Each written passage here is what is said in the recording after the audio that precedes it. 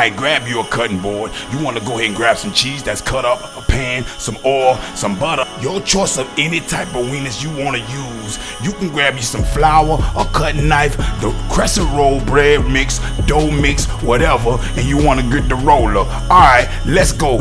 My name Uncle Fresco and we cooking. The type of bread roll that I'm going to use is the crescent bread roll dough mix. You want to take and you want to open the crescent dough mix. I chose to use this type of dough because I like that type of flavor. That's what Uncle Fresco likes. Don't judge me, that's just what I like. As you see, we open this. We're going to take and slide open and lay everything down. Put a little bit of the flour on top of that. I got the self-rising flour on top of that. You're going to put a little bit on top of the cutting board so that your dough won't move or be sticky when you're trying to deal with it, because nobody likes sticky dough. Now, take your dough, spread it out. We're going to take a little bit of that flour and put it on top of the dough. That way that we can make sure we can get more control of the dough. Alright, now, take and roll the dough out and make sure that it's flat as it can be.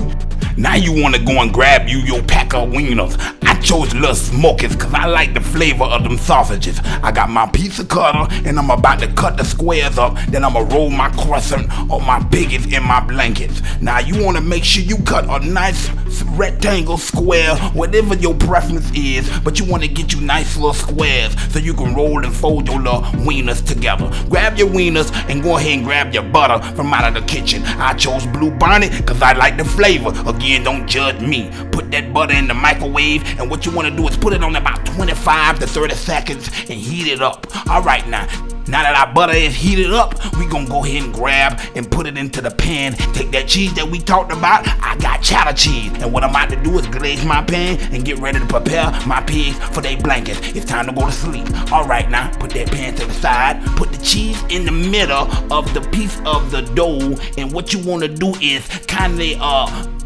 make you any kind of design that you want to choose to make your dough in, but you remember you're gonna have to roll it up though. Monster pig, monster pig, monster pig, monster. Try not to roll up too much of the cheese inside of the piggies, because I found out that if you try to put too much cheese inside of it, you won't be able to stretch the dough out. So what I was gonna do is make a monster piggy and kind of just make something up. Uncle Fresco like to eat, so I ain't gonna have them little piggies. Them little piggies ain't gonna do nothing for me. Alright, now we gonna kind of arrange these piggies inside of the pan so that they'll have enough space so that they're gonna rise a little bit, because you remember they got yeast inside of their dough. So what you want to do is arrange them enough so they have enough space to do what they got to do. Okay, put some hot ass butter on top of them piggies so that that dough will be able to be crispy and golden brown soon as you pull it from out of the oven. Add you some pepper and some salt, and now you ready to go. Put them hot ass piggies inside of the oven and let them sleep.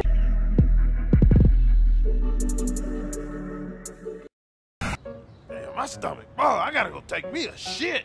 Think I got the runny booty. Hey, I'll be back. Hey, G, I'm about to go take a shit behind your fridge, bro. Hold on, bitch. You been shit behind my motherfucking refrigerator? Are you serious, bro? I'm a fucking rat. I done shit it everywhere in your damn house. What? Hey, let's go to my house. I got some leftover pizza. Did you shit on that too? You actually got your own spot? I thought you was somebody's pet. What? I ain't nobody's pet. I'm a real street rat, homie. I done seen my niggas die in the trap. What, gun violence? Nah, like a real fucking rat trap, nigga. That shit was crazy. Earlier today, a police officer shot and killed a thug who refused to comply with orders. We stand by him 100% as he fully complied with police protocol. That's Police Chief Lip Piggy describing today's shooting of an unarmed black man. Surveillance footage, however, disputes what the chief had to say. Put your fucking hands up where I can see them. Bro, look, I'm unarmed. Put your hands up right now. Officer, listen, I'm unarmed. This is your last chance. Sir, calm down. I'm unarmed. Fuck it. Dude, I'm handicapped. I'm unarmed. I told you like 20 times, man. Well, I'll be damned. Could have swore I saw you reaching for something. Oh, you got a third hand, don't you? Put that motherfucking hand up. Man, what the fuck? I ain't got no 3 hands. Hey, what you reaching for? Hey, man, I ain't got nothing to reach with.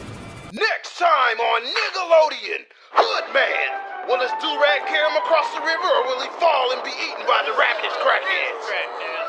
Now as we check on our pigs in our blanket in this hot ass oven, we make sure that it's golden brown. Pull it out and check that it can move. It ain't stuck to the pan, because remember we put that butter on the bottom of that pan. Now our pigs are golden brown and are ready to be served. Make sure you give it about a couple minutes to cool off, because some of y'all may put that hot ass pig inside y'all, and it may burn your mouth.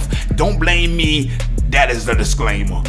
But tune in next week for another dish with Uncle Fresco. God damn it, it's missing something. Cheese.